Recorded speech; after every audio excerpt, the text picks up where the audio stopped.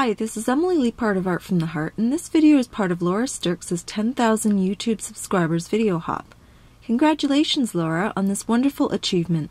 I'm honored to be joining you, all the other talented YouTube artists, and your generous sponsors for this fun celebration. I'll share more about the store coupon and prizes you can win at the end of my video. I'll be featuring 3 Winnie and Walter stamp sets on my card. The first one is Renee's Leaves, and I'll be using 3 of the leaves and the little acorns. The second one is Happiest of Holidays, and I'll be using the Grateful for You sentiments from that. The third set is Into the Woods, and I'll be using the wood grain outline. I'm starting with a piece of Tim Holtz Distress watercolor cardstock, and I'm using the magic powder bag on it to eliminate stray specks when I apply embossing powder.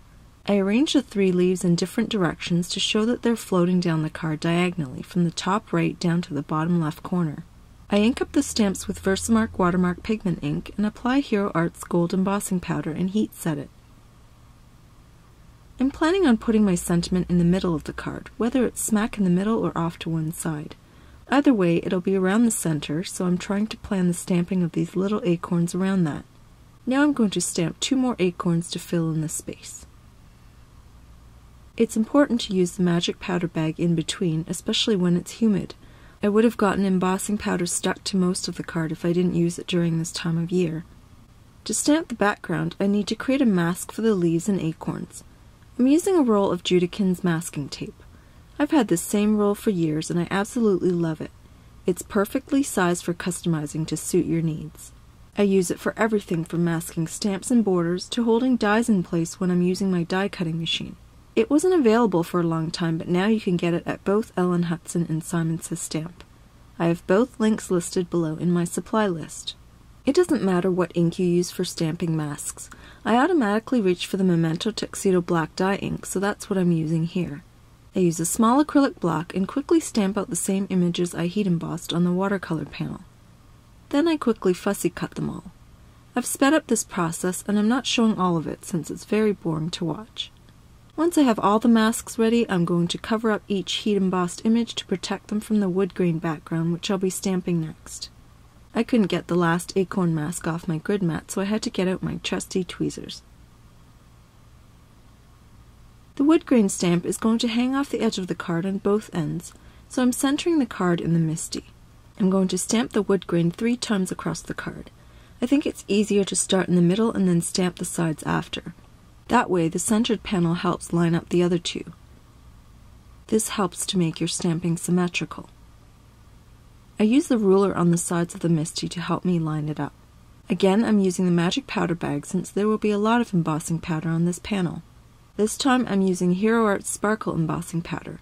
This is one of their newer embossing powders and it's very pretty. I have a feeling I'll be using it a lot on my holiday cards. Even as I'm sprinkling the powder onto the Versamark ink and heat setting it, you can see all the sparkle. Now I'm ready to stamp the wood grain pattern on the 2 sides to cover the remainder of the background. I probably could have placed the second section closer to the middle, but the good thing about using background stamps is that they're very forgiving. You don't have to line up perfectly to look good. For the final panel, I'm going to flip the direction of the knots in the wood so that it's distinctly different from the other 2 panels. Since it's so subtle, it shouldn't matter too much, but it's something that I like to do anyway. After all the heat embossing is done, I can remove the masks and start watercoloring. I've chosen 6 distress inks for the leaves and I'm going to swatch them on the Ranger craft sheet. First, I use a brush to add clear water to the leaves so the color can just flow freely within each leaf. I dab different colors and let the water do all the coloring for me. After the leaves are colored, I add water to the little acorns and repeat the process.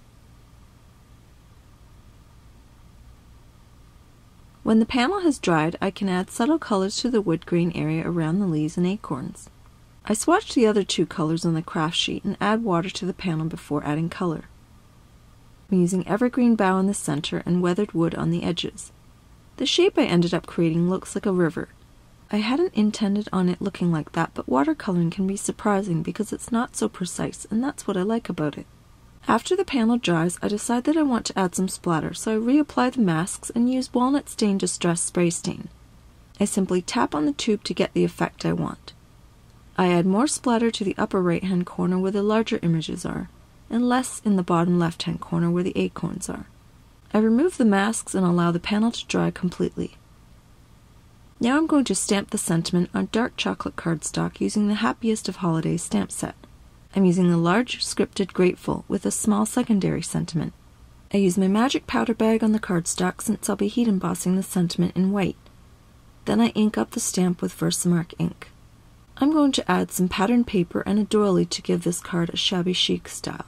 This peachy pink zigzag pattern is from a retired Jen Hadfield paper pad, but I'll link up to a newer one that has similar colors. I'm going to use a stitched arch die by My Favorite Things to remove some of the 2 blank corners. That's where the patterned paper and doily will be exposed by the watercolor panel. I position the stitched arch, hold it in place with removable tape, and run it through my Big Shot. For the opposite corner, I use the first piece to get the exact same angle. Now I can assemble part of the card and prepare to stack the layers. I trim the patterned paper down to A2 size and adhere it to the card base. Here's how everything will look together. I fidget with the sentiment strip quite a bit, unsure of where to put it. Since I don't want to cover up too many of the watercolored images, I'm going to leave it in the center and off to the left. After I determine the final placement of the sentiment, I use a pencil to mark where I need to trim the strip. I briefly considered including the doily at the top only, but I'm going to cut the doily in half so I can have it peeking out the edges of both the arches. I'm going to show more of the doily at the top where the images are larger and less at the bottom where the images are smaller, just to balance the card design. When I'm satisfied with the design and placement of all the elements, I can assemble the card.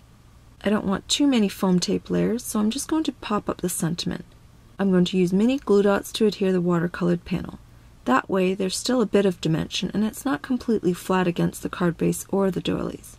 I use an X-Acto knife to tuck glue dots under the doilies after they're positioned. Then I apply foam tape to the back of the sentiment panel and pop it onto the card. Now my card is done! Here you can see all the sparkle and shine from the gold embossed leaves and the sparkle embossed wood grain background. Please refer to the supply links below if you're interested in any of the products I used in this video. You can also visit my blog for stills and more information about my card. Remember to leave a comment below for your chance to win one of the fabulous prizes, then click on the link in the description below to head to the next video on this hop. Thanks so much for watching and hopping.